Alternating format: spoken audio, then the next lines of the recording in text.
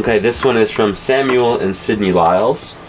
And the first question is about running systems off the batteries, and his specific question is, can you run the windlass off the batteries without running the engine or the generator? Yes, absolutely. So the windlass has a 1100 watt motor, and to put that into perspective, the hot water kettle that we routinely run is about 2,300 watts. So the hot water kettle uses twice as much energy as the windlass. The vacuum is about 1100 too, right? Yes. So it's about the same. Yeah, exactly. So yeah, it's no problem. There's a big, and because it's 24 volts, we don't have to have a separate battery up front. Some boats need a battery because the voltage drop is too much between where the house bank is, and if you don't have a big enough wire. But we've got a pretty, thick cable run up there, so it's not a problem. Okay. They also asked, they said they're switching from Master Volt over to Victron and wonder how much you monitor the state of the system, because Victron has Bluetooth and such. Yes, so that is actually something that I think is pretty cool. I'm sure there's other battery monitors, but when we put the system in, this is the one that Justin sent us. Yep. So I've actually pre-connected my phone. This is the BMV 712 Smart Battery Monitoring System. That comes with Victron. You can buy it, you can hook it to anything. Oh, okay. It is from Victron. But Victron has Bluetooth compared to Master Volt doesn't. I don't know anything about the Master Volt one. Okay. Maybe it does, maybe it doesn't. I know this one does though. So I've got my little, I've just connected to it, and it shows that our state of battery charge right now is at 68%. So this is basically showing the state of the batteries, whereas the solar charge controller was specific to the solar panels. This is specific to the batteries. So we have, we ran the generator 2 days ago, 2.5 days ago now. We're at 68% of charge. Voltage is at 26.63. We're putting in 12 amps, 300 watts of power.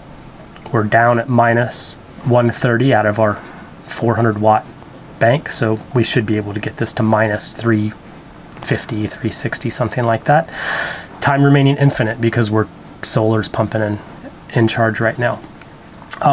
This thing is quite cool because you can set a lot of alarms in it. So if you look at here for the batteries, I can tell it.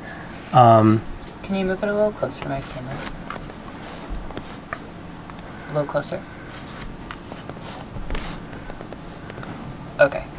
So I have some low voltage alarms set in here and a high voltage alarm, so we're protecting the system on both sides. So if the voltage gets to 23 volts, then it sends off an alarm, and if the voltage gets over 29.1, it sets off an alarm. As far as the batteries, this is where you configure the capacity when they're 100% charged, which manufacturer says 28.8 volts. This is probably the most important, the charge efficiency factor. So when I installed these batteries, I needed to change that from like 70% to 99% for lithium. All right, so this is the actual unit itself. So right now we're looking at voltage. It's just giving us the same information on the app.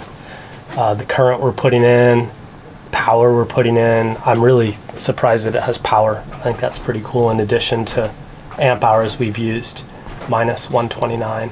And the state of charge for the battery is quite nice to look at, so you don't have to do the calculation in your head. You know, oh, we're at 70% and we still got a while to go before we need to worry about charging.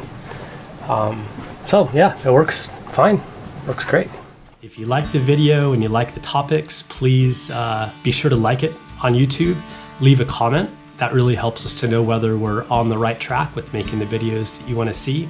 And most importantly, we're still releasing videos on a weekly basis. So if you haven't subscribed to the channel, please do. It makes sure that you get all the videos from us as a notification, and it really, really, really helps us in our YouTube demographics and stats and things. So thanks for watching, guys. Appreciate it. Have a good one.